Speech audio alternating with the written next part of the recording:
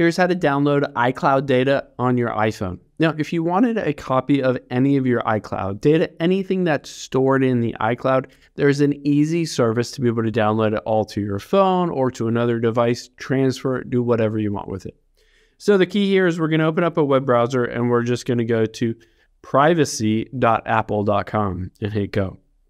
Now it's going to ask you to log into your Apple ID if you haven't already. So just log in, use your Face ID or your password. And the second option here, get a copy of your data. So let's request a copy. And basically this will walk you through everything that you can get a copy of your data and download it to your iPhone. So your Apple ID information, iCloud bookmarks, iCloud calendar, contacts, your notes, maps, your Apple Wallet.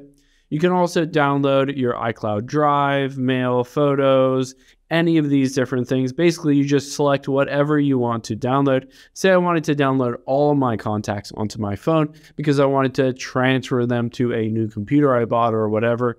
I can go to the very bottom and then just hit continue here, and it will prepare all of that information in a nice download file that I can then transfer it to another device or do whatever else I want with it. Hope this helps. If you have any questions on that, leave them in the comments down below, and I will catch you on the next one.